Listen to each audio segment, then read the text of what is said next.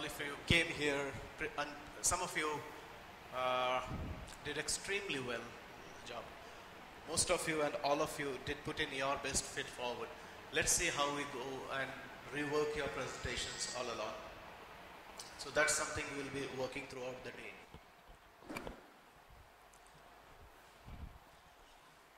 Isn't it that this statement is so very relating to all of us? I leave it for you to introspect. By the way, he is known as Jesse, sometimes a famed American actor turned musician, and he dabbled into many other aspects of life as well. At the end of the life's years, he was possibly one of the finest entrepreneurs as well. So, quite interesting statement, I found it, that the moment you bring the presenter upon the podium, it possibly when the heart starts beating the fastest, catecholamines come out the most. And in one of the surveys, it was found that out of a listed 10 most dreaded fears of human being, one of the most top-rated fear was the fear of public speaking. If I'm not mistaken, that was ranked number 2. No wonder that is. Do you feel the same way? Any other thoughts, comments? Many a time, and most of the time, the moment we come in front of the audience, we feel that goosebumps, however seasoned that one might be. So what we'll do over the next hour or so, we'll learn certain frameworks. And I love frameworks personally very well, in the sense that they really give you certain generic models which you can apply in any other walk of life, whether it is a professional presentation, whether it is a public speaking, whether it is a personal speaking opportunity at home or society or wherever you are. So we'll got to see what we call the 3S framework of presentation. So how do you begin and how do you effectively conclude your presentations? We'll look into through what we call the 3S framework of your effective presentations. We'll see the art of storytelling, though that's itself is a day-long program that we can possibly run, but it's increasingly getting more embedded into overall communication strategy, whether it's a business leader, whether an academician, whether a practitioner like yours. The art of storytelling is so much riveting and compelling. Because every one of us, deep within our heart, are human being at the first. We relate to the stories possibly. That's the reason we remember still, when we're grown up, the old stories by our nannies and grannies, don't we? So we'll see how the art of storytelling in possibly a serious topic and arena such as yours, you can bring in succinctly the art of storytelling. We'll see the fundamentals of communication. There are established and well-regarded rules of basic fundamentals of communication. And then we'll see what are some of the technique you possibly can employ in connecting with your audience. What does this mean to you? This is a very popular brand, by the way. I'll tell a story here. The founder CEO of Starbucks, Howard Sculge, was recently interviewed, and in his interview to CNN, he never spoke and uttered the word called coffee over the next 35 minutes. And at the end of the day, the interviewer got so much intrigued and asked, "You sell coffees, don't you?" And he said, "Yes, that's the most evident and obvious part of it. What we sell is an experience. We call it the third place between home and office." What's the message here? What's the message here? The message is loud. That you are creating a strong connect on a personal level with your stakeholders, your customers. If you look into this visuals, it's all about Cisco, the largest router provider of the world. But their catchline never talks about routers and technologies. They talk about human connections. If you look into this, one of the most iconic brand of our time, the founder Steve Jobs never spoke about is personal computing. Never he spoke about. He talked about unleashing human potentials. And if I now talk about this, what is this? You might take a guess, and I will request a couple of responses from you. What does this signify to you? Which company can you think about?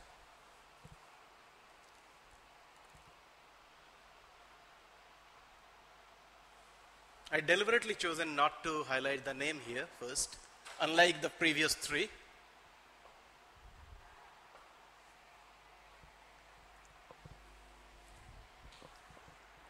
can focus me here. Any guess? By the way, both of you can also make some educated guess here. Most likely you will think about some customer-centric service organizations, some fast-moving consumer goods. But hold your breath. This is your own fraternity, Mayo Clinic, talking. Recently, they unveiled a campaign called You Are.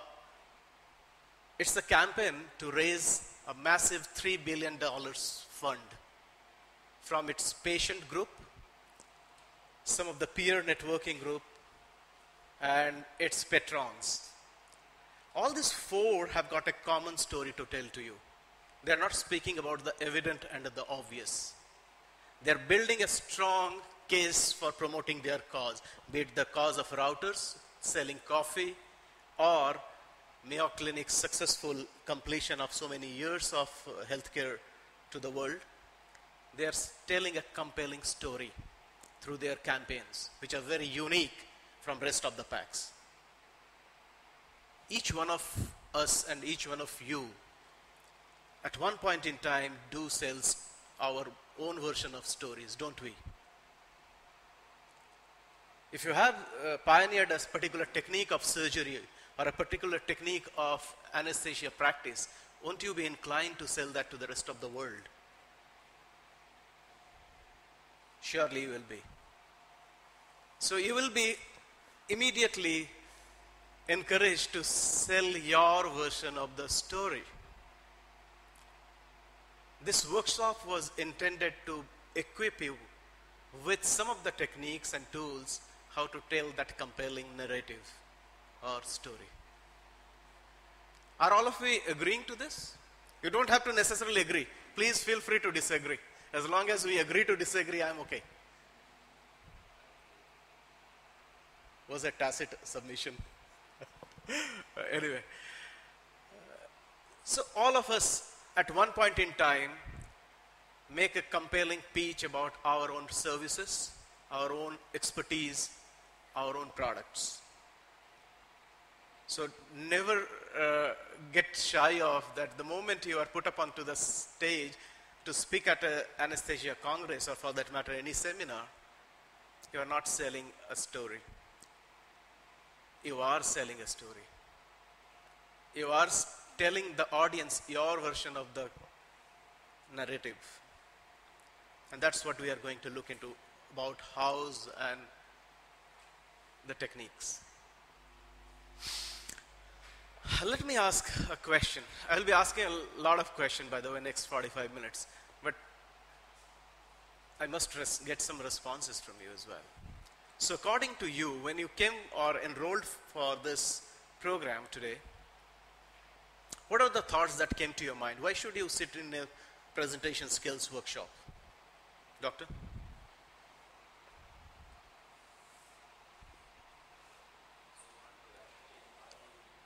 Can we have the mics, please? Yeah, thanks.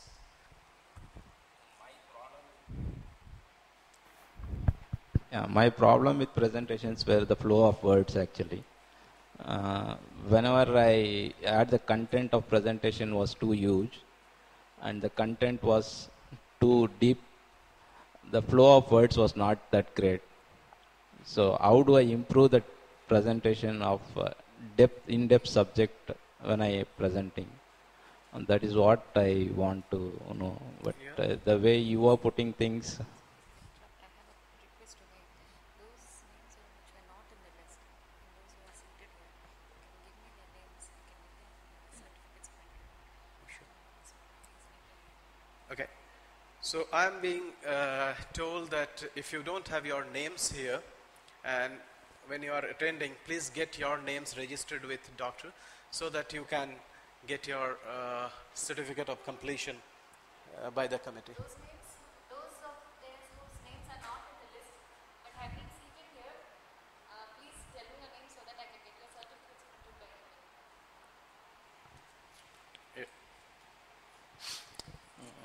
yeah. Yes, doctor. I think that's a very valid expectation sitting Okay. for this.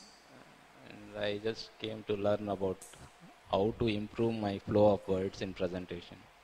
How do I better communicate with the audience? And the problem is when I am presenting in a deeper planes of subject, I may not be able to remember the subject in detail at that time of presentation. So that words will go off and I'll fumble little bit. So is it a problem with my learning the subject in depth or the problem with the presentation? Okay, before I actually go into what could be the reason, which we can talk one-on-one, but definitely I do admire the candidness with which you spoke about your expectations. I mean, do appreciate. I mean, making yourself open in front of your peers takes courage, and I do admire for that. Thank you. So, how do you think, when you enrolled for this program, what thoughts came to your mind? Why should you, at the end of the day, attend after having attended certain degree of success, fame, authority within your own profession? Why should you sit for a presentation skill workshop, by the way?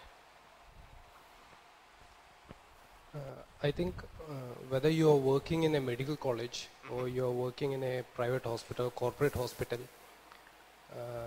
your presentation of a particular topic does signify who you are, basically. Even if you have pretty good knowledge of this subject, you might find it very difficult at times to convey it to an audience.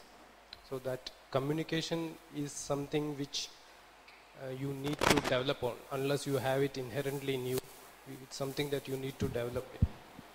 And it becomes all the more important if you are working in a corporate setup where in addition to the medical aspects, you might have to make presentations towards the management on other aspects of the healthcare. So you should be able to convince the management regarding your needs, and for that you should have an effective presentation skill. Couldn't have agreed more, possibly. Everybody who sees me present thinks I'm a very confident presenter. Only I know the tension I go through. My knees start shivering every time I go in front. And there have been so many episodes of forgetting your presentation, forgetting what to. As an extempo speaker, I've gone blank and I've come back also. So without a PPD, I can never do a presentation. So. And Dr. Poonam, counting yourself among the hordes of people. You are not alone.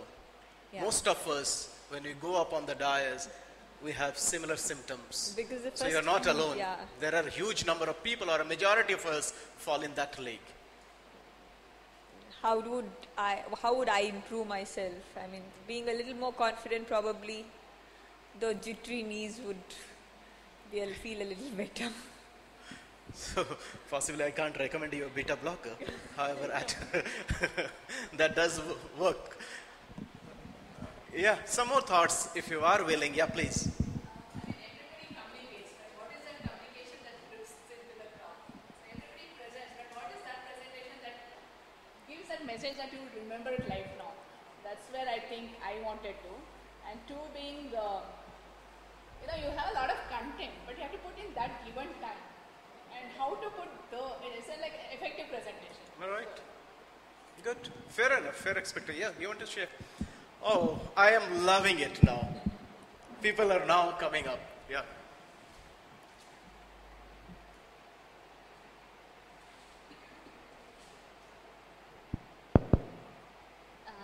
My concern is like we are working in the busy schedule, and when we want to make a presentation, we don't have that much time actually.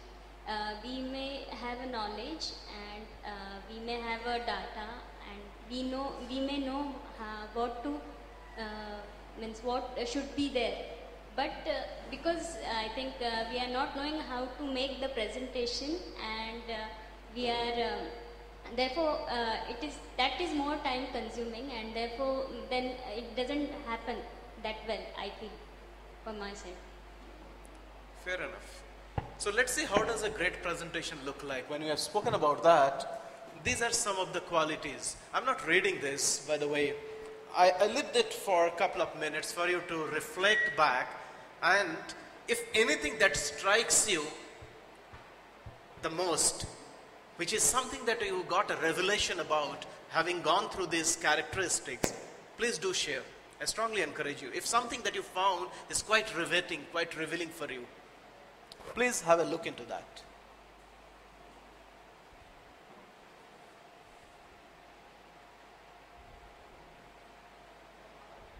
Yeah, you want to make comments? Yeah, please. On that engaging mind and art. Okay, it's not easy to get that engaging of mind and art. Actually, whenever you are presenting, if you want that to be true, I think you need to make some in-between jokes and involve everybody, their attention towards you. Whenever there is a difficult aspect of presentation is there, at that time, that difficult topic should be converted to a casual joking session and giving an example.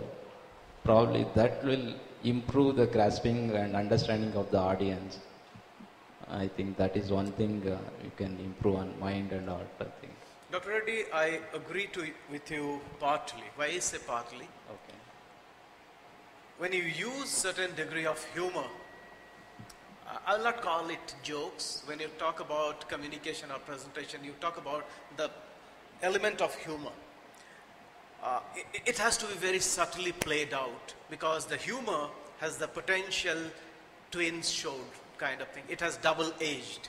It might cut either way. It might put some of the presentation, audiences put off, but most often than not, it lifts up the spirit of majority of us. So you have to be very subtle. You must know, you should scan the environment in the sense of what kind of audience I'm presenting to, what is the kind of content that I'm presenting with, and based on that, you might wish to bring in the element of humor into that.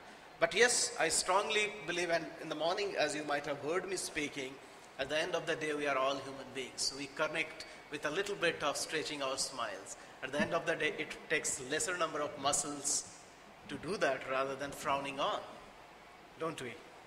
So yes, you have got a valid point. Thanks for bringing that up. Anyone would like to find something which you found quite riveting, quite revealing? Understand what's a compelling and narrative. Compelling narrative. Call it as a good talk. Yeah, so, right, that's a great point. Yeah, you'd like to respond to this?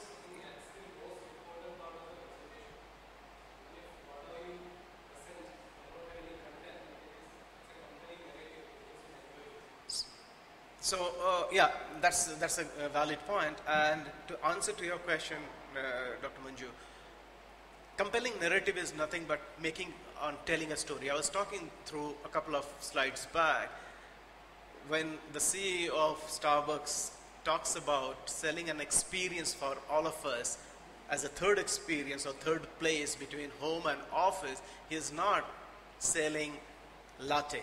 He's not selling cappuccino, by the way. What he's selling an experience other than home and office. So this is his part of compelling narrative.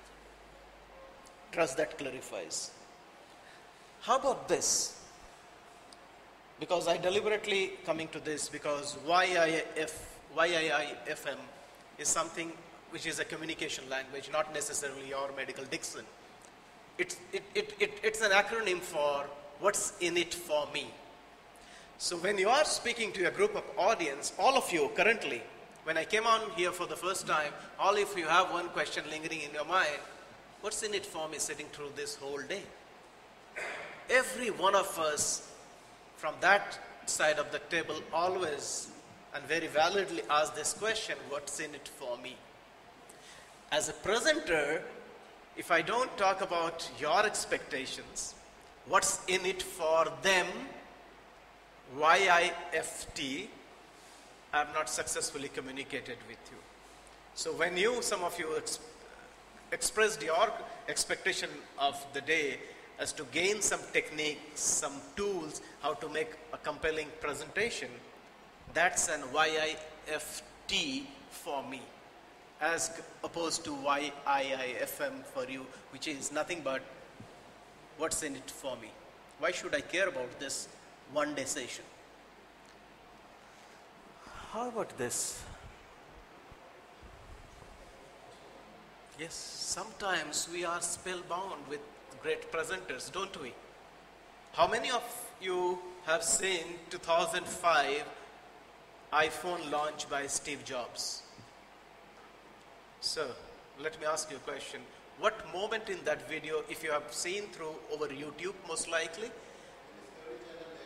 Yeah, so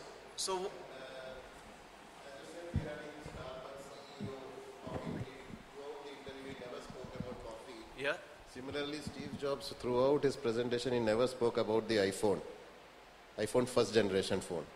And only in the last moments did he take it out from his pocket, I don't remember, from pocket or from the table, and he showed it to the audience. And he had that thing, he had told his videographer that it should be, his face should, and the 10:10 moment. That means when it is 10 a.m., 10 minutes, he will take it out and show it to the audience, and it should be clicked. And in the phone also that 10:10. That's why it is always 10:10 in the Apple phone advertisement. The time shown will always be 10:10. Because he had seen to it, and he was very particular that it will be during that moment only he will take it out and present it to the audience, that is to the world. Okay, good. Great insights, I think.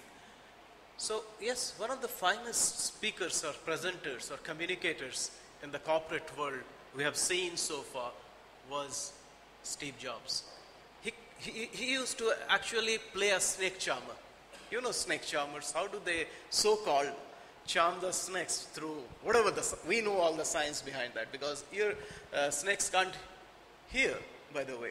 It only reacts to the striking pose by the flirt or the snake charmer. But yes, he used to play the role of a successful snake charmer for his audiences. And one of the things that he used to perfectly do is to bring those jaw-dropping moments. When he first unveiled iPhone for the first time in that tech conference, he never before that moment, as you rightly mentioned, brought in this topic of iPhone. He spoke about what are the current evils of existing phones, what are some of the drawbacks of the current existing phones. What he essentially did, he made a villain out of those shortcomings of existing phones. And then he introduced a hero. Incidentally, this hero was later to be called iPhone. And that was the jaw-dropping moment for all of us. And this is rated as one of the finest speeches. If you go into Stanford's commemorating closer, when he speaks to a group of passing out grads from Stanford University, I would strongly recommend you go and watch this video on YouTube. It's again a spellbound moment. So he used to perfectly, magically create those jaw-dropping moments. What essentially means this will be spellbound moments. In fact, for a couple of presentations sitting through this morning, I had that moment seeing through that. Specifically those humors and those kind of things. I really connected, yes, this is what I believe about the relationship between surgeons and anesthetists in India. Because you nicely could put those through visuals which really captured and triggered thoughts in my mind. Those were my jaw-dropping moments, by the way, sitting through this morning. So, review those characteristics sometimes, because this presentation is anyway going to be with you later on as part of a PDF document which the committee will send to all of you. So, some of you have started presenting to your teachers, your Congress audience, and some of you have already achieved that veteran status. So what do you think are your strengths of presentations? Feel free to come in any random order. What do you think your strengths are?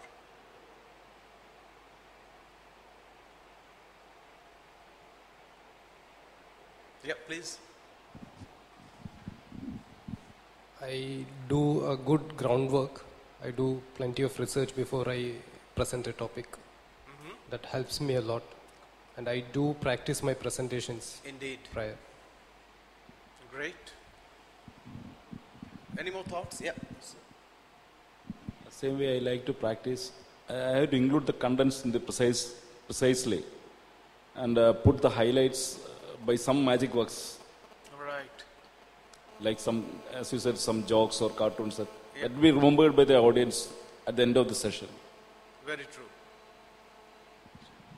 I take some experience share plus some evidence and try to put them together. Nice blend of your own anecdotes and stories and experiences with evidences, which are hard facts. So bringing in some soft element into that. How nice about that. Great. What I think before presentation is, I always think what audience will expect from the presentation, what they will take, what the message they will take from the presentation. I always think about it. So you're essentially addressing... whatever you told. You got it right. Yeah. Great. I generally think about giving more content to the audience actually. I don't know whether it's true or not because how much they will be grasping. I try to put a lot of material into my presentation. I try to make them understand a lot of things, but it is a negative side or positive side, I am not sure. There is a great role of balance in our life.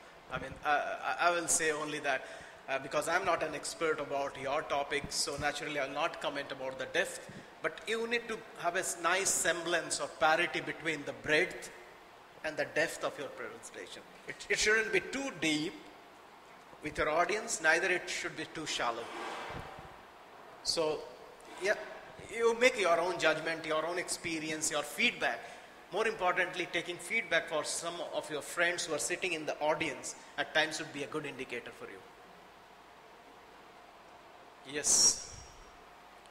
So, we have our own strengths, and some of you seem to be a little conservative in saying that. How about you, sir? Deepak?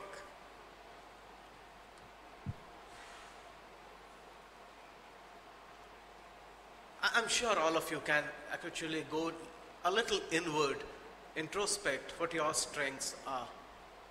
It's a good beginning point, a good starting point to gain that mastery that all of you want to achieve.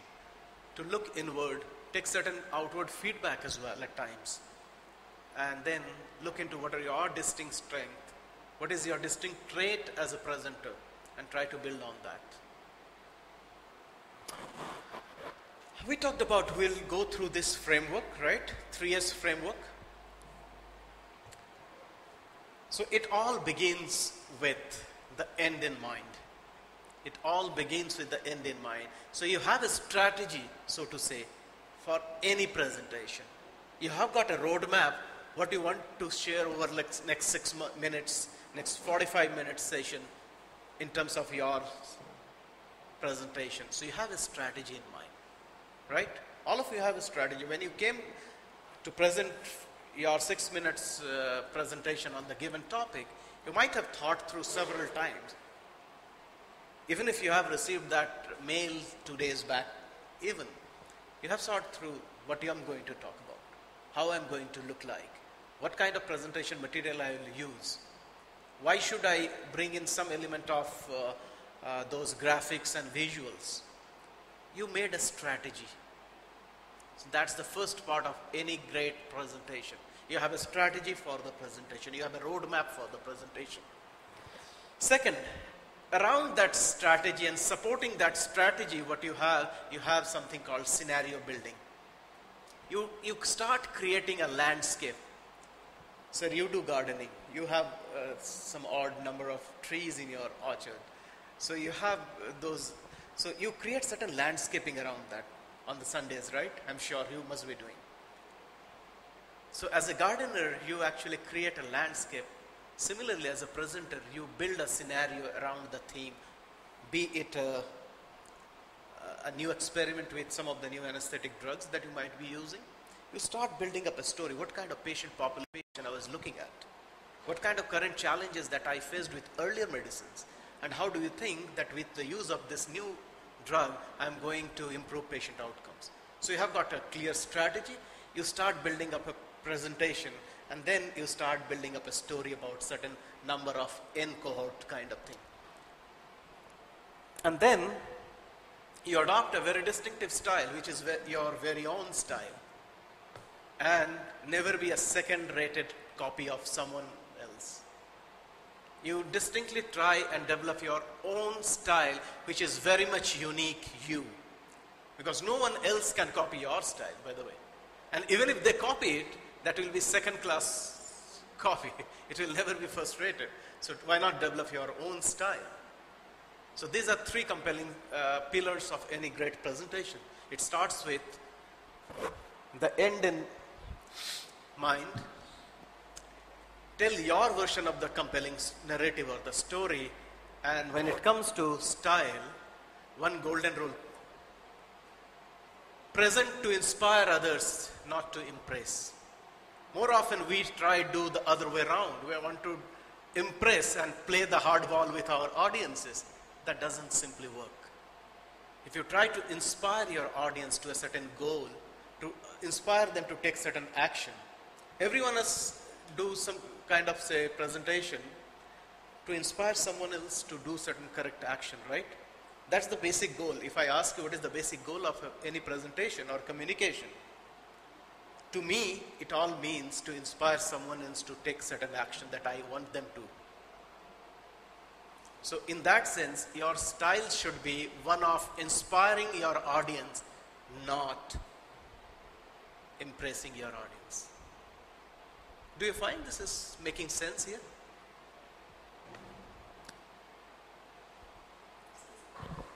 Sometimes I feel, Yeah, please. for a period of time when I'm looking to my PowerPoint presentation, I just feel they're all looking like the same. I think I sell in the same kind of, whatever, let's say, the making a scene. So now I feel a little modern, and I feel I need to kind of change. Yeah. Kind of Yeah. So I think that goes very well with 3S, because you are not, so what's your kind concerns? You want to make certain, I keep improving on it to make it look better. Like, it's not about impressing. It's like, how to make it more effective. it's not impressing at all, yeah. I don't want to be a that stuck. I want to go on improving. Oh yeah, and when you improve yourself in terms of an effective delivery of a presentation, you are going to inspire the generations which are going to come. You are always impressing people. That's an act of inspiring others with your ideas, your experiences, your clinical findings. So I see that really that your aspiration of yours actually support this last S. You are so enthused, energized to inspire others with your ideas, your evidences, your clinical findings. And that's perfectly okay. It's no way is impressing. It's rather inspiring. Yeah. Let's see each one of these S individually. Can I request not to cross over? Yeah. So when you talk about the first S, we begin with strategy. You have got, again, three distinct P coming into this. Again, I talked about frameworks. Frameworks are a nice tool to remember things.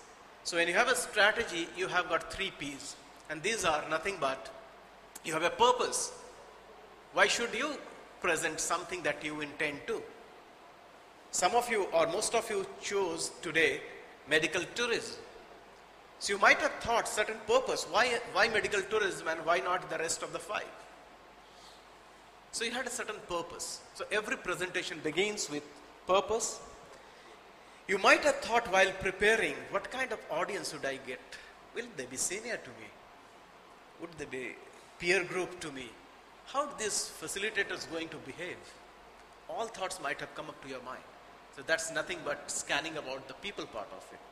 And the third P is where you are going to present, which place, what kind of format you are going to present. Is it going to be a theater style, a cluster sitting like this? Would the room size be bigger enough, well lit? What kind of audio will be there? All thoughts would have come into mind. Yesterday I came over specifically here yesterday to do a kind of recce, to see what kind of facilities I am getting.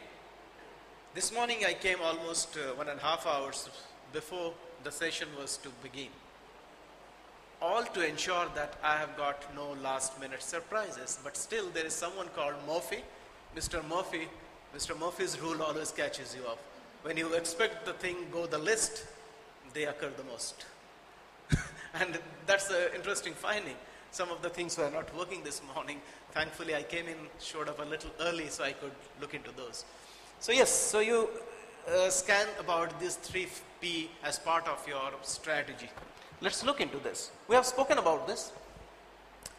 You have got certain expectation from this 1 day long sitting through here. You could have done better job possibly by sitting into the other hallway where possibly some clinical evidence is being shared. But you chose not to do and instead sit here. So you had certain kind of expectation from me, and you were actually tuning into not 98.3 FM radio station, you were tuning into something called YIFM. What's in it for me? And as a presenter, if I don't bother about your YIFM and match that with something called YIFT, I am failure. So to balance between the audience's expectations with my delivery is something that makes or breaks a presentation. Here is a fundamental principle of advertisement. So I'm taking into some of the rules of marketing. It all begins with attention, interest, desire, and so that the customer can take certain action in terms of losing the purse, right? Losing the strings of the purse so that he or she can actually purchase certain things. That's the fundamental principle of any advertisement. In presentation, we add an element of C, AIDCA, which nothing is, as a presenter, did I generate enough conviction in my audience about what I said here? If I have taken well care of this part of C, I am done. If not, go back to the drawing board, do your homework well. So we call it building that conviction in your audience, and that's all about that part.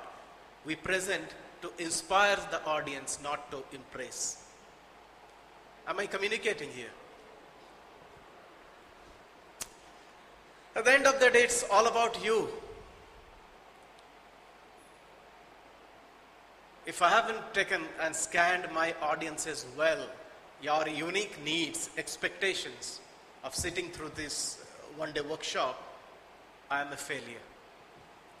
If I have taken well care of that, possibly my presentation will stick for some time, even if you move out of this room. When I look into audience, I actually profile my audience on these 5 parameters. I try to gauge their interest level. So basically, a couple of questions that I asked Dr. Bala when we met for the first conceptualization. Who will be my audience? What kind of mix of senior and other participants mix would be? I asked all those questions about my audience. I tried to know a little more about my audience. What kind of background in presentation? I'm not going to talk about your knowledge and your expertise in your domain. For the purpose that you are sitting through, what kind of knowledge or experience do they have? And then I was told that there would be a pretty senior faculty members who will be part of your audience. So that really helped me to chalk out certain strategy which other facilitators will be definitely using along with me. We try to do what kind of attitudes do they bring to the table, what kind of influence the audience themselves as peers have, and what kind of traits do they show up. So what you essentially doing, you are trying to understand your audience while you're presenting anything in terms of doing an audience analysis on these parameters. As a presenter, you will always come more effective if you do analysis of your audience first. Because at the end of the day, it's not about what you know just to sprig them out and come out. No. One of the finest medical speakers would definitely inspire many in the audience to take that first move in terms of initiating a new surgery techniques, diagnosing a particular pathological conditions in a new fashion. So there will be always some kind of inspiration for the audience. And those kind of presentations linger in our memory for a long time, don't they? What kind of place that I'm going to present here? Can you find, there will be a couple of visuals coming up on your screen. So what kind of thing is going on here? What kind of meeting is this? Sorry? It's a classroom. Group meeting, that's the important thing. It's a group meeting. But more precisely, it is something for generating ideas. So if you are generating some ideas from your peer group, other anesthetists, and you would like to debate on a particular topic, you would like to form what you call brainstorming sessions. That essentially is a brainstorming. And the facilitator in the brainstorming adopts a particular style. But for this kind of, which is a very formal kind of meeting, the second visual, it's something most often we see in corporate worlds. There is some presenter talking about certain aspects of the company's performance, people performance, and strategies of competitors and stuff like that. So people are presenting there. How about this? Sorry? Video con. With the advent of telemedicine, you are increasingly seeing this kind of practices. You are no longer good enough practicing medicine alone. You have to now equally good in adoption of technology in your aspect as well. And a couple of you do it well. I have seen many of you. In fact, the other day, Dr. Bala sent me a YouTube link of his presentation to one of the anesthesia congress and asked me, why don't you give me a critical feedback? So it was almost 57 odd minutes video. I went through the whole 57 minutes and then I provided a couple of feedback to him. So adoption of technology is widespread in your world as well. So how comfortable are you using those technologies? Most often than not, in various national and international congresses, you adopt that format, which is nothing but seminar, where there is very little audience interaction. So in those 45 minutes, you want to make a presentation which goes deep inside their mind for a long time to be retained. So the format is very different in this format. And then you have mother of all presentation, the TED Talks. How many of you know about TED Talks? I'm sure many of you know and see regularly TED Talks. If not, since you are all so much interested in improving your own presentation skill, I strongly urge you, please go and view TED Talks. They are famous talks, and not, if I aspire to give a TED Talk, they will simply not allow me to go and speak. No, TED, that stands for Technology, Entertainment and Design. They are possibly regarded as the rigor of public speaking. I strongly encourage you to go and see those videos. You will pick out certain techniques and tips of great presentations there. Does this visual seems familiar to you? Whose is this, by the way? Any educated guess? Sorry? Coming very closer. Those three key names. You have spoken about two. The third one you are missing. You spoke about Socrates, Hippocrates. You missed out Aristotle. Aristotle is often regarded as father of communication. And to him, telling a story was always paramount. he suggested 3 interesting pillars of any great communication. He talked about ethos, he talked about logos, and he talked about pathos. What does that mean? Ethos is nothing but the conviction, the authority, the credibility of the speaker. If Dr. Bala wouldn't have introduced us in the morning and all of a sudden we started beginning speaking to you, you have all the right to raise a question mark in your mind, who they are. Why should I care about their presentations? Isn't that right? There has to be some kind of credibility. When you go for any kind of seminar or Congress speaking, you look up to the speaker, you note down the agenda that I need to be present come what may. Out of the 6 sessions, at least 3 of this I must not miss. Why do you think you do that? You do that because you have certain idea about the credibility of the speaker there. You don't want to miss. So that is ethos. And what you do well so much in your kind of presentation, you do lot of logos. Logos means logic, rational, data, evidence. Those are all logos. And then some of the great presenters in medical speech as well, they try to connect head as well as heart. And they effectively tap to what we call pathos. Pathos is nothing but emotions. So Aristotle talked about that a fine balance between ethos, logos and pathos is what makes a great communication. And what I have shown here is based on research done on these TED Talks. These TED Talks are again peerly reviewed and ticked up as the most watched talks. And out of those most watched talks, they analyzed for this component of ethos, logos and pathos, and then they came up that most of the most effective speeches there, they had a long component of pathos. They had 25 odd, a quarter of the presentation was only devoted to logos, and only 10% was about ethos.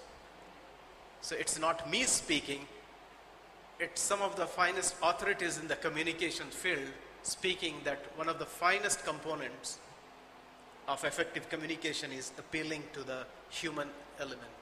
Does that surprise you, by the way? Does that surprise you? You would have thought that it is logos all alone. So if you are presenting evidences, tons of them, please try to balance it out nicely with some elements of pathos as well into that. I'll show a quick video here. Oops.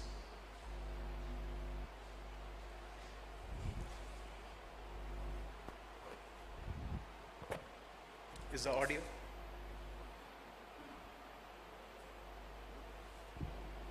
Where is the audio?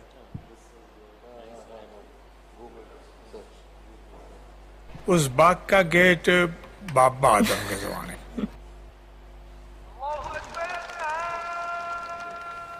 ये मैं ये यूसुफ लंगोटिया यार सी मेरा लाहौर में हमारे घर के सामने एक बड़ा बाग था उस बाग का गेट बाबा आदम के जमाने रोज शाम को हमने वहां पतंगे उड़ानी और उसके बाद जाके यूसुफ के दुकान से झझरिया चुरा के खानी झझरिया मेरा साहब नमस्ते नमस्ते मेरी पोती मुंबई वाली और बेटे क्या हाल है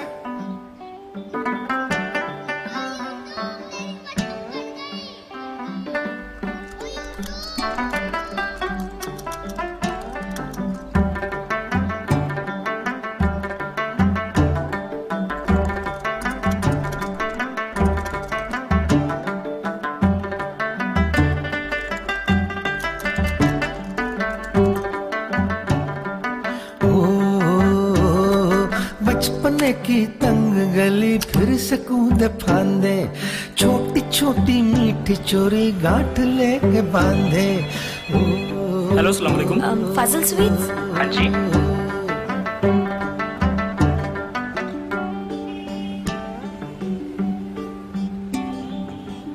दादाजान, दिल्ली से किसी की कॉल है। Hello, Yusuf uncle? कौन? जी मैं सुमन बोल रही हूँ दिल्ली से, आपके बचपन के दोस्त बलदेव जी की पोती।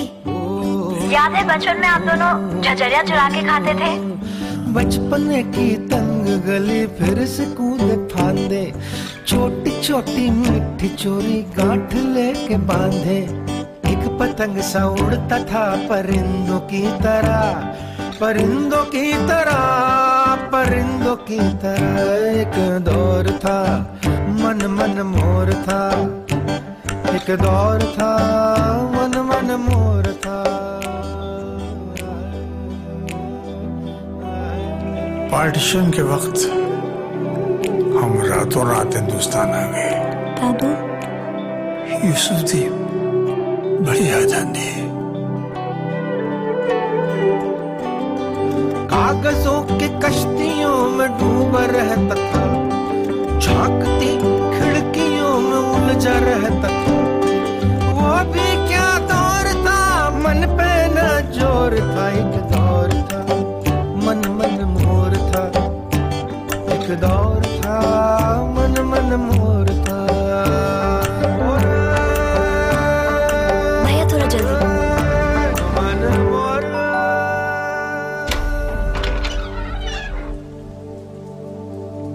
हाँ जी,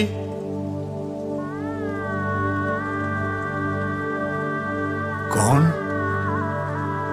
हैप्पी बर्थडे यारा।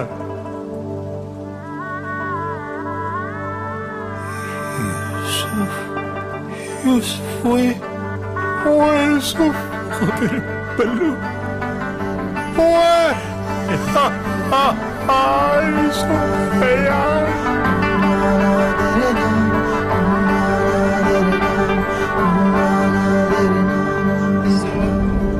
Credit goes to the Google's ad agency here.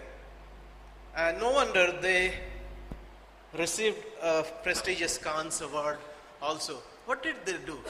Did they talk about what is the terabytes of data or petabytes of data Google has? What kind of technological marvels they do in cloud technologies? They never spoke about anything on technology. They built a story, a compelling narrative. They built and played successfully on the human emotion part of it, making it one of the most remembered Google ads ever. So it's not me saying, it's some authorities such as Aristotle himself speaking about ethos, pathos, and logos.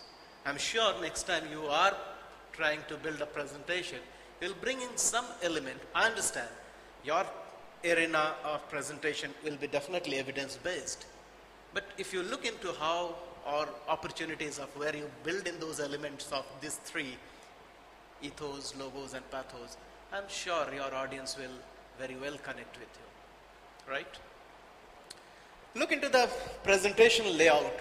If you look and categorize your own presentation, which you will be doing sometimes later, you would have started with some kind of introduction.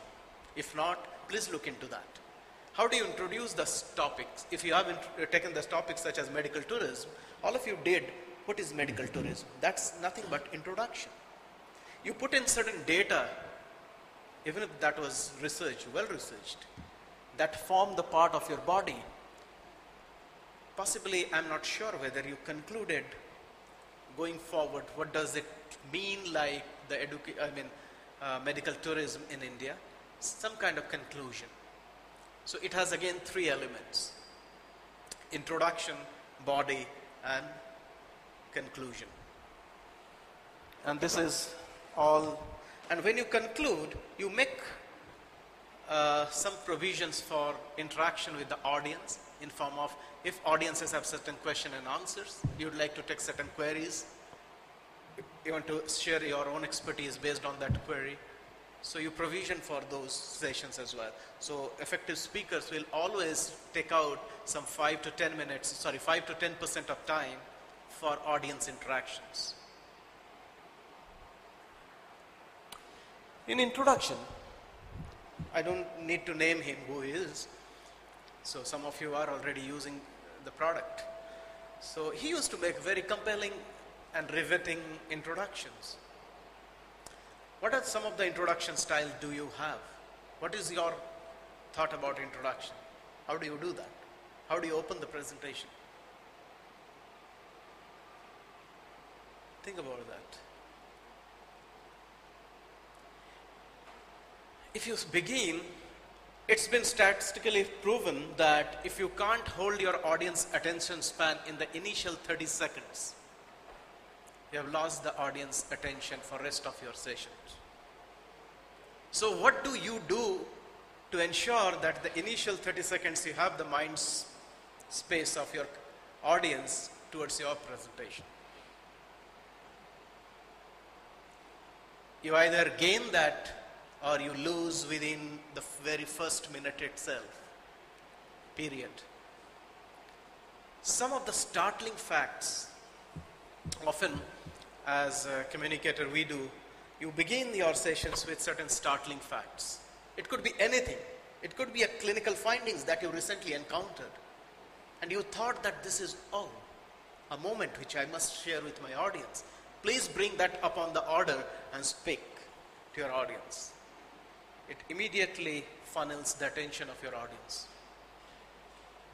So often I personally favor this technique of some startling facts. So if I ask you in the beginning of the day, when was the last time you did something for the first time?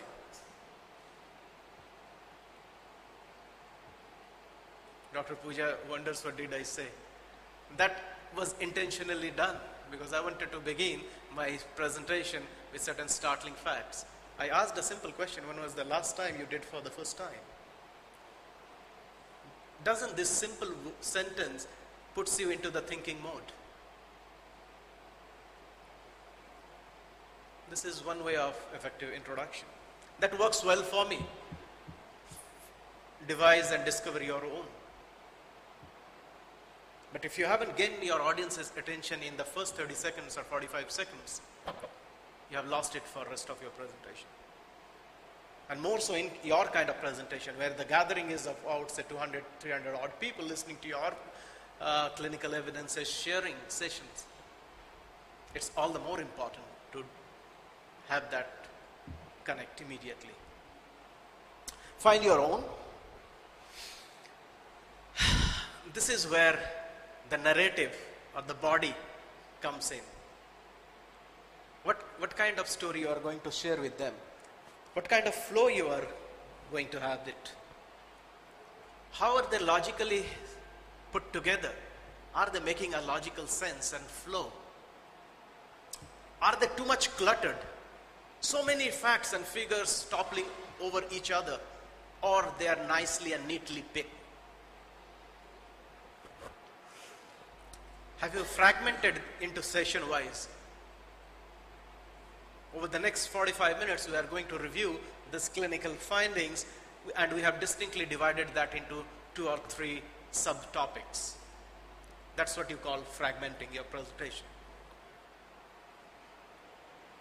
We do use bullet points to attract the attentions, though there are critics about bullet points as well. That's a topic later on. You conclude profoundly what you want to convey the message with. And please remember, if I am using today slides, there is something called, I'm sure some of you know it, there's something called death by PowerPoint. Please Google this term, death by PowerPoint.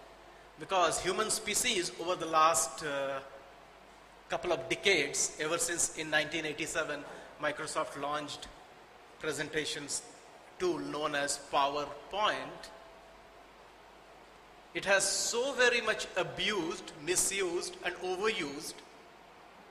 If I have to announce my son's birthday, I make a PowerPoint presentation, and I've seen that literally. how silly I could be.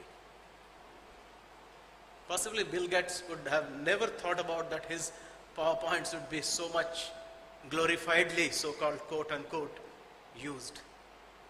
There is distinctly term now known as death by PowerPoint. I personally feel slides should be up there to support your story. It's between you and the audience you are speaking. And many a times we see presenters present like this. So whom you are talking to? You are talking to the slides, ignoring your audience.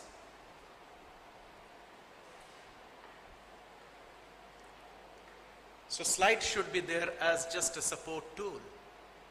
It shouldn't be the soul and body of your presentation. It's just there as a support tool. You conclude profoundly about summarizing. You summarize your key points. That's what the TV anchors, the interviewers do.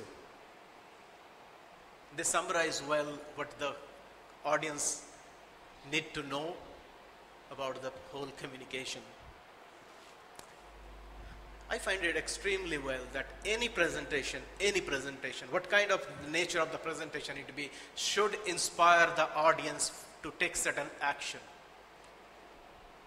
If you have devised and discovered a certain way of doing an anesthesia using epidurals, why won't you like the others in the audience to experiment with the same technique and share the results? I'm sure inherently all of us are in some way look for that thing. Please inspire your audience to take certain actions based on your own presentations. Open for Q&A. And many a times, your superordinate goals become so much compelling for the audience to take actions. So when the TV advertisement of a car manufacturer shows you how to fashion the seat belt, he's not selling his car, by the way. It is selling safe driving practice. So that is what you call appealing to the superordinate goals. And at times you need to dramatize, and who better does that than Steve Jobs? If you have seen that video, at one point in time, he actually takes a position like this to show the iPhone. And it's a much publicized visual. Why do you think he did that in front of 4,000 odd audience? He dramatized the action. And he was a master communicator.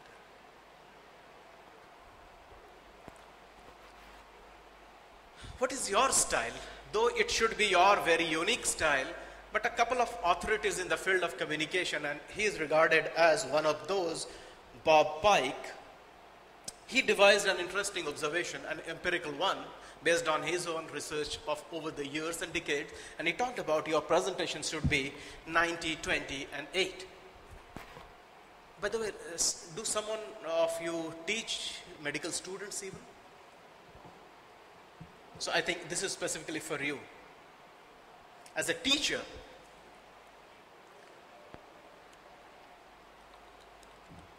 you should remember this rule of 90, 20, and 8. It says, none of your sessions, none of your classes should go beyond 90 minutes without a formal break. That's the reason most often than not you will see the meeting starts at 9 and the first tea break happens at 10:30. Precisely 90 minutes. No session should go beyond 90 minutes without a formal break. What about 20? Every 20 minutes you chunk your presentation into subtopics. And what about 8? You design your presentation in such a way that every 8 minutes you have the audience getting an opportunity to be involved. Means your students should get some kind of involvement every 8 minutes. We call this the rule of 90, 20, and 8. Works pretty well in communication.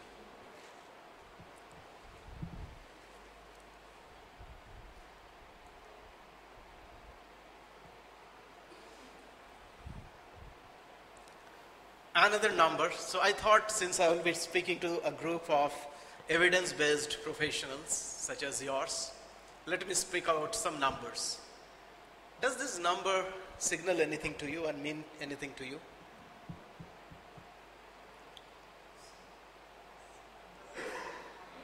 Sorry? Number of audience. Time. Can I ask you to add up all this? I'm giving a hint now. They add up to what? They add up to 3. 7 plus 38 plus 55. They add up to a century. So it says, it's a general rule of communication. We think we should have glorified and heavy, bombastic English words taken fresh from the pages of dictionary. We couldn't have been far from the truth. Only 7% of our communication are expressed through words, spoken words. And possibly we end up paying the highest focus there itself. Only 7% are communicated through verbal words. 38% of your communication happens through how you speak those words, through use of vocals. When I talk about vocals, it means what kind of intonation, pitch, pause, varying of my acoustics dimensions. That's your 38%. And more than half, that is 55%, are visuals. Means my gesture, my gait, my posture, my eye contact, my facial expressions, my movement of hands, they add up to 55%. But unfortunately, we are so engrossed leaving out 55% often. That's all about communication. Only 7% are communicated through verbal words. So next time you are up there for any presentation, please be a little mindful about rest 38% and 55%.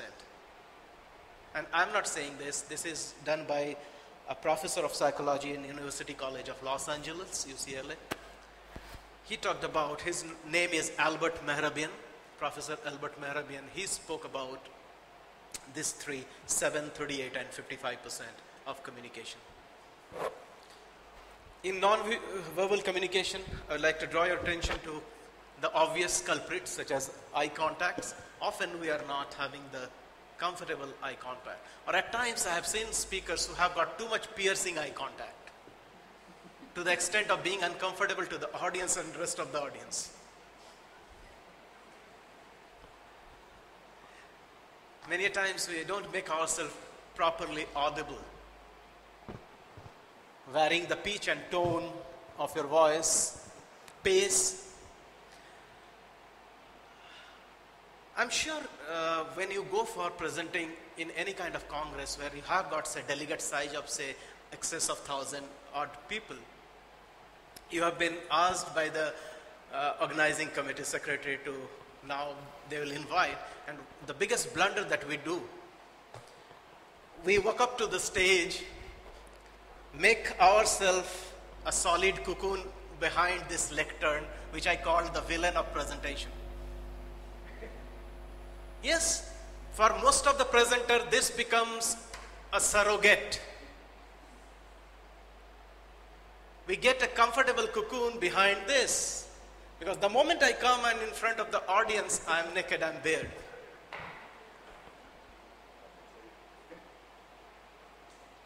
Personally, it's my feeling, and that's where possibly me and Dr. Bala debated a little more. But then I respect your own world of communication, the way it is so far being done. But I would definitely love medical presenters moving beyond lecterns. I am absolutely a no-no for lecterns. You have technology, nice technology. I can play every slide, do animation even, right from the next hall. Why not use that? And what do? We get to say the presenter up on the podium, and immediately he starts blurting out all the data. The biggest mistake. My tip would be, if you are there, please use the power of silence for a couple of seconds, preferably for 20 or 30 odd seconds, or 15 seconds. Don't speak anything for next 15 seconds at least, once you are up there on the stage. What you are doing, you are essentially creating a vacuum. And when you are creating a vacuum, it's deafening for the audience. They start getting their attentions funneled to you. Because it will more often than not happen that you are preceded by a speaker and you will be succeeded by another speaker. So unless you have created that vacuum in the minds of your audience, you will be viewed a line extension of the earlier speaker and a precedent for the next speaker. So please use the power of silence at times. It's so powerful router for your audience attention. Pauses are excellent tools. You shouldn't ram into sentences after sentences, so that you have the audience sinking in time as well. Because you have spoken, you have devised your presentation. Audiences haven't. They take some time to download those information, process those information, and then appreciate or discard it. So allow them some time by way of pausing. And then many a times we have got speakers,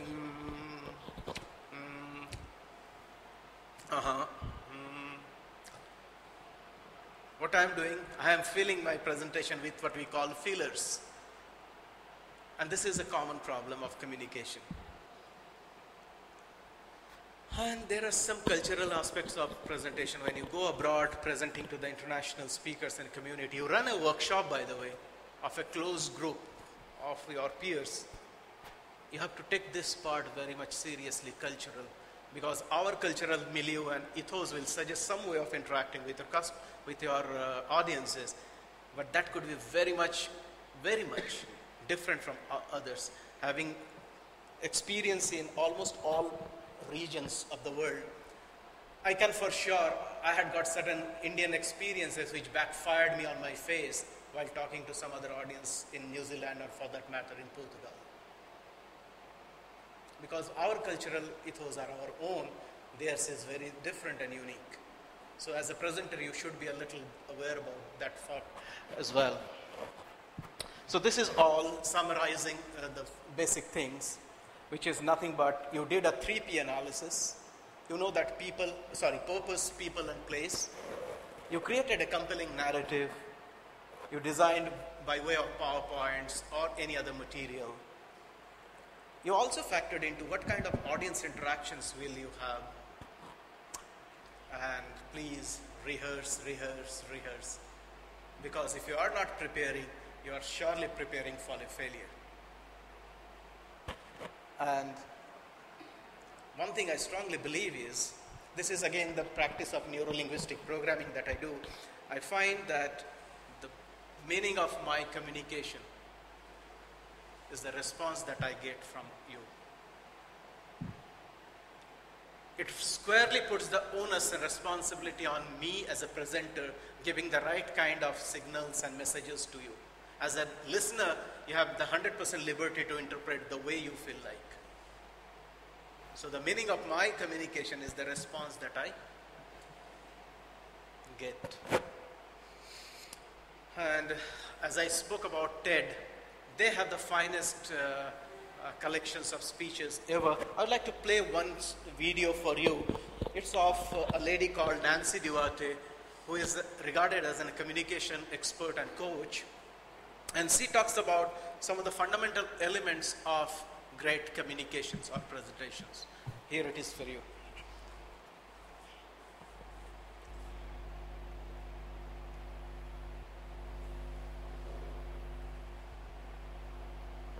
Where is the volume?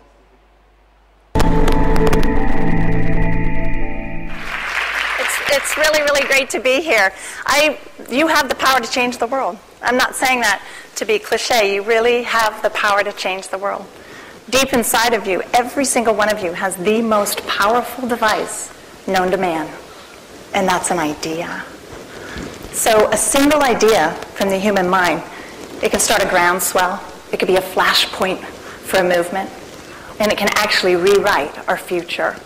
But an idea is powerless if it stays inside of you. If you never pull that idea out for others to contend with, it will die with you. Now, maybe some of you guys have tried to convey your idea, and it wasn't adopted, it was rejected, and some other mediocre or average idea was adopted. And the only difference between those two is in the way it was communicated. Because if you communicate an idea in a way that resonates, change will happen, and you can change the world. So my family, we collect these vintage European posters. Every time we go to Maui, we go to the dealer there. And he turns these great big posters. I love them. They all have one idea and one really clear visual that conveys the idea. They're about the size of a mattress. They're really big. They're not as thick as a mattress, but they're big. And the guy will tell the story as he turns the pages. And this one time I was flanked by my two kids, and he turns the page and this poster's underneath. And right when I lean forward and say, "Oh my God, I love this poster," both my kids jump back and they're like, "Oh my God, Mom, it's you." This is the poster. So yeah, like, fired up. The thing I loved about this poster was the irony. Here's this chick all fired up, headed into battle as the standard bearer, and she's holding these little suavitos baking spices. Like something so seemingly insignificant, though she's willing to risk, life and limb to promote this thing. So if you were to swap out those little suavitos baking spices with a presentation, yeah, it's me, pretty fired up. I was fired up about presentations back when it wasn't cool to be fired up about presentations. I really think they have the power to change the world when you communicate effectively through them. And changing the world is hard. It won't happen with just one person with one single idea. That idea has got to spread or it won't be effective. So it has to come out of you and out into the open for people to see. And the way that ideas are conveyed the most effectively is through story. For thousands of years, illiterate generations would pass on their values and their culture from generation to generation, and they would stay intact. So there's something kind of magical about a story structure that makes it so that when it's assembled, it can be ingested and then recalled by the person who's receiving it. So basically, a story, you get a physical reaction. Your heart can race. Your eyes can dilate. You could talk about, "Oh, I got a chill down my spine," or "I could feel it in the pit of my stomach." We actually physically react when someone's telling us a story. So even though the stage is the same, a story can be told, but once a presentation's told, it completely flatlines. And I wanted to figure out why. Why is it that we physically sit with rapt attention during a story, but it just dies for a presentation?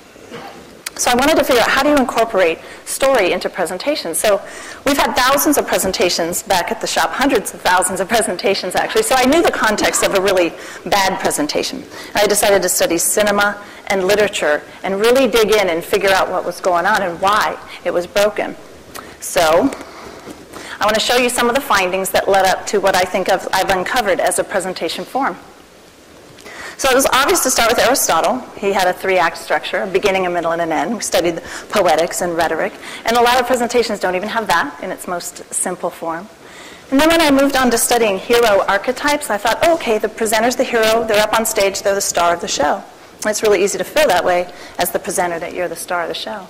Well, I realized right away that that's really broken, because I have an idea, I can put it out there, but if you guys don't grab that idea and hold it as dear, the idea goes nowhere and the world has never changed. So in reality, the presenter isn't the hero, the audience is the hero of our idea. So if you look at Joseph Campbell's hero's journey, just at the front part, there was some really interesting insights there. So there's this likable hero in an ordinary world, and they get this call to adventure. So the world is kind of brought out of balance. And at first they're resistant. They're like, I don't know if I want to jump into this. And then a mentor comes along and helps them move from the ordinary world into a special world. And that's the role of the presenter, is to be the mentor. You're not Luke Skywalker, you're Yoda. You're the one that actually helps the audience move from one thing and into your new special idea. And that's the power of story. So in its most simple structure, it's a three-part structure of a story. You have a likable hero who has a desire, and they encounter a roadblock, and ultimately they emerge transformed. And that's the basic structure. But it wasn't until I came across Gustav Freytag's pyramid. He drew this shape in 1863. Now, he was a German dramatist. If I click, he's a German dramatist, and he believed there was a 5-act structure, which has a exposition, a rising action, a climax, a falling action, and a denouement, which is the unraveling or the resolution of the story. Well, I love this shape. So we talk about shape. Story has an arc. Well, an arc is a shape. We talk about classical music having a shapeliness to it. So that, hey, if presentations had a shape, what would that shape be? And how do the greatest communicators use that shape, or do they use a shape? So I'll never forget, it was a Saturday morning. After all this study, it was a couple years of study, I drew a shape. And I was like, oh my gosh, if this shape is real, I should be able to take 2 completely different presentations and overlay it, and it should be true. So I took the obvious. I took Martin Luther King's I Have a Dream speech, and I took Steve Jobs' 2007 iPhone launch speech. I overlaid it over it, and it worked. I sat in my office just astounded. I actually cried a little because it was like, I've been given this gift, and here it is. This is the shape of a great presentation. Isn't it amazing? Crying. So I want to walk you through it because it's actually pretty astounding. There is a beginning, a middle, and an end, and I want to walk you through it because the greatest communicators of all time, I went through speeches, everything. Actually, I can overlay the shape. Even the Gettysburg Address follows the shape. So at the beginning of any presentation, you need to establish what is. You know, here's the status quo, here's what's going on. And then you need to compare that to what could be. Now, you need to make that gap as big as possible because there's the commonplace of the status quo, and you need to contrast that with the loftiness of your idea. So it's like, you know, here's the past, here's the present, but look at our future. Here's a problem, but look at that problem removed. Here's a roadblock. Let's annihilate the roadblocks. You need to really amplify that gap. This would be like the inciting incident in a movie. It's when suddenly the audience has to contend with what you just put out there, and they have to say, wow, do I want to agree with this and align with it or not? And then the rest of your presentation should support that. So the middle goes back and forth. It traverses between what is and what could be, what is and what could be. Because what you're trying to do is make the status quo and the normal unappealing. And you're wanting to draw them towards what could be in the future with your idea adopted. Now, on your way to change the world, people are going to resist. They're not going to be excited. They may love the world the way it is. So you'll encounter resistance. That's why you have to move back and forth. It's similar to sailing. When you're sailing against the wind and there is wind resistance, you have to move your boat back and forth and back and forth. That's so you can capture the wind. You have to actually capture the resistance coming against you when you're sailing. Now, interesting, if you capture the wind just right and you set your sail just right, your ship will actually sail faster than the wind itself. It's a physics phenomenon. So by planting in there the way they're going to resist between what is and what can be, it's actually going to draw them towards your idea quicker than should you not do that. So after you've moved back and forth between what is and what could be, the last turning point is a call to action, which every presentation should have. But at the very end, you need to describe the world as a new bliss. This is utopia with my idea adopted. This is the way the world is going to look when we join together and we solve this big problem. So you need to use that as your ending in a very poetic and a dramatic way. So, interestingly, when I was done, I was like, you know what? I could use this as an analysis tool. I actually transcribed speeches, and I would actually map out how much they mapped to this tool. So I want to show you some of that today, and I want to start with the very 2 people that I used when I first did. Here's Mr. Jobs. Completely has changed the world. Changed the world of personal computing. He's changed the music industry. Now he's on his way to change the mobile device industry. So he's definitely changed the world. And this is the shape of his iPhone launch, 2007, when he launched his iPhone. It's a 90-minute talk. You can see he starts with what is, traverses back and forth, and ends with what could be. So I want to zoom in on this. The white line is him speaking. He's talking. The next color line you'll see popped up there, that's when he cuts to video, so he's adding some variety, and he cuts to demo. So it's not just him talking the whole time. And these lines are representative there. And then towards the end, you'll see a blue line, which will be the guest speaker. So this is where it gets kind of interesting. Every tick mark here is when he made them laugh. And every tick mark here is when he made them clap. They are so involved physically. They are physically reacting to what he is saying, which is actually fantastic, because then you know you have the audience like in your hand. So he kicks off what could be. With this as a day I have been looking forward to for 2.5 years. So he's launching a product that he's known about already for a couple years. So this is not a new product to him. But look at this. He does this other thing. He marvels. He marvels at his own product. He marvels himself more than the audience laughs or claps. So he's like, isn't it awesome? Isn't this beautiful? And he's modeling for the audience what he wants them to feel. So he is actually doing a job of compelling them to feel a certain way. So he kicks off with what could be, with every once in a while, a revolutionary product comes along that changes everything. So he starts to kick in and talk about his new product. Now at the beginning of it, he actually keeps the phone off. You'll see that the line is pretty white up until this point. So he goes off between, here's this new phone, and here's the sucky competitors, and here's this new phone, and here's the sucky competitors. And then, right about here, he has a star moment, and that's something we'll always remember. What he does, he turns the phone on. The audience sees scrolling for the first time, and you can hear the oxygen sucked out of the room. They gasped. You can actually hear it. So he creates a moment that they'll always remember. So if we move along this model, you can see the blue where the external speakers are going, and then over towards the bottom right, the line breaks. That's because his clicker broke.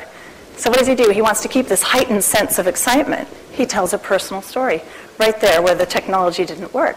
So here's the master communicator, and he turns to story to keep the audience involved.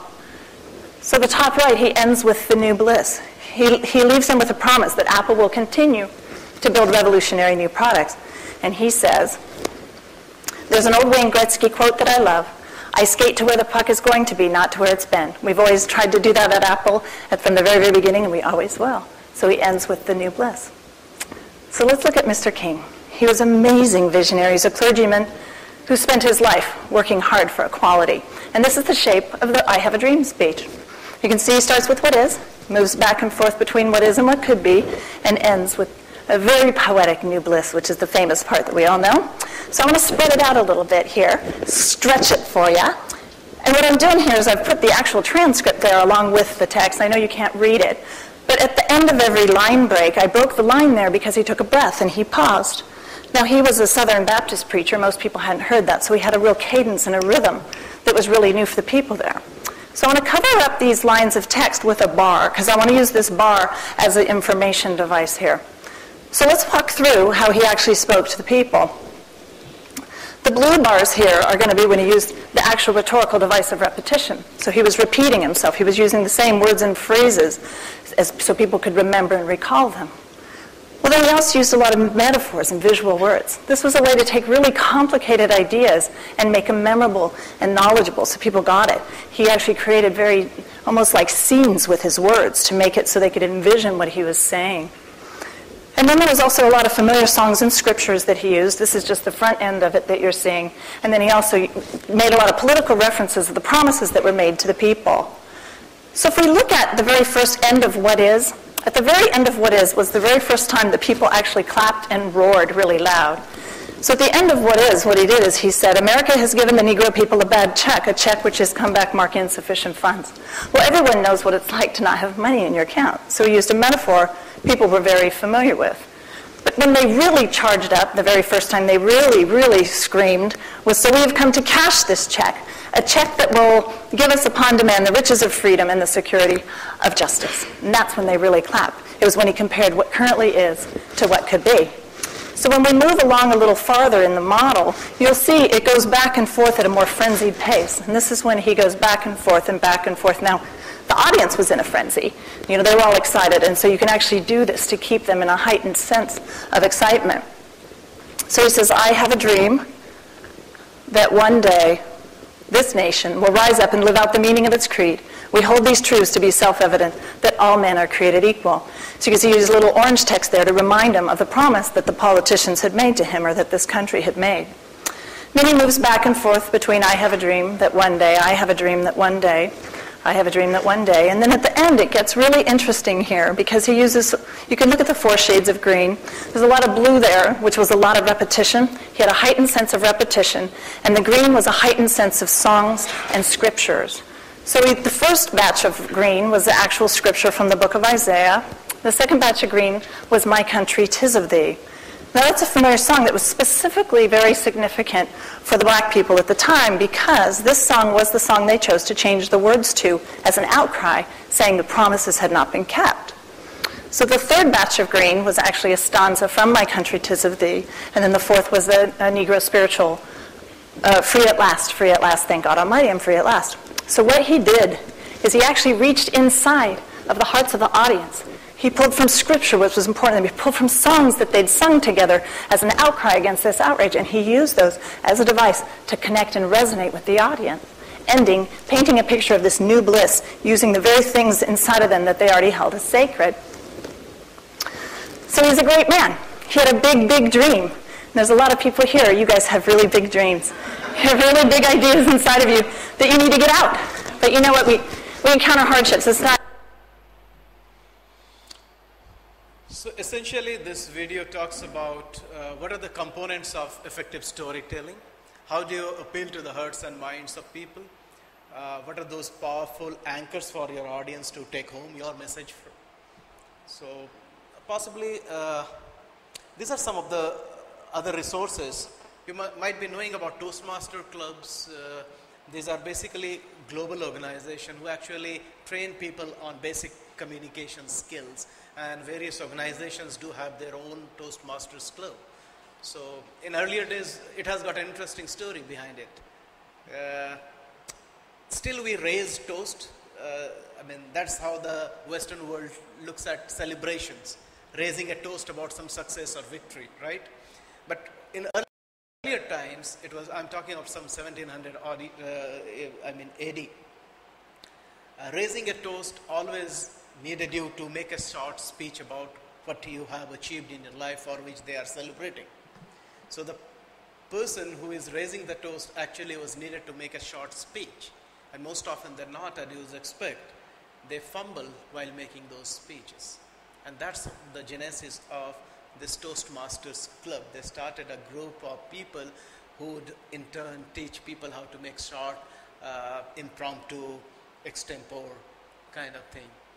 So that's the genesis of Toastmasters, which still continues, and it's a very respectable organization globally, and it's a very good tool if some of you would like to be part of it in cities such as yours, in Bangalore, in Chennai, and other parts of the country, towns. You have got your own city-based Toastmasters club. And I know for sure there are many medical professionals who are part actively of Toastmasters club, and they swear by the effectiveness they have received through their improved presentations and communication skills. A couple of more books and resources, but definitely this is one I will strongly recommend you to keep on looking for some of the tips, trivia and tricks for effective presentations. That was all about some of the techniques. I will also take you through some basic PowerPoint techniques, because at the end of the day, PowerPoint still is the most widely held tool for making presentations. So there's no wrong in the tool, by the way. So the way we use it makes or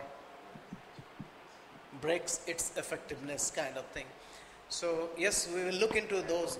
If you are interested to get some of the tips in making the PowerPoint slides, I'm surely available to talk on that matter as well. But this workshop was not to run a PowerPoint workshop. That's the reason I'm not specifically touching on that too. But if you are interested, definitely I will be more than willing to share.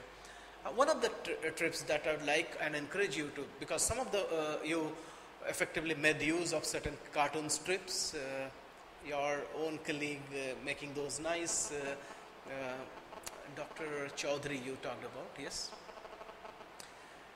Why do you understand? Because more often than not, we felt connected with those visuals whenever you presented, because it's a known fact that a picture communicates or says 1,000 words. But how effectively use your pictures, that itself is a trick. Because if you have put up, say, 6 pictures on a single slide, you have communicated 6,000 words. But the audience mind is limited capacity and bandwidth. It can't possibly process those many. So how do you effectively use those visuals itself is a tricky art. What kind of color combination? You talked about light background with bold colors and vice versa. Those are some of the effective techniques. A couple of guiding things that I can immediately suggest you is don't make more than 5 sentences or lines. Sentences are completely no-no. If you write a whole scripture and sentence on a slide, it's a complete no-no, red zone. But if you really need to make some presentations, please chunk them into different slides, but no slide should have more than 5 lines as a rule of thumb. If you have got those 5 or 6 lines which you invariably need to put on a slide, better you might wish to think of animating those one after another and stuff like that, instead of showing all 6 at a single go. What happens? My mind starts scanning all those 6 lines, and in the process, I get my focus and attention diluted where you want me to. And hence, animations are interesting things to bring into elements. So these are some of those trips and trivia we can always talk one-on-one. Yes, I'm done with my bit of presentation for the day. I will rest here and allow all of you to receive your recording, which I think all of you have been given already, the recordings. So these are with you. For next 30 minutes, you might wish to have a review of your own presentation in the laptops. Those of you who don't have, may I just request you to get 2 laptops for them. And you play those, review those presentations, and based on the learning and the feedback that you received since morning and through this presentation, you'd like to make some amendments and change in next 30 minutes. Once we are done, at 1:30 we break for lunch, and post lunch we come back and start giving the same very presentation which has been modified now by this 30 minutes one more time. Is that fine? Yeah? Thank you so very much. Yeah?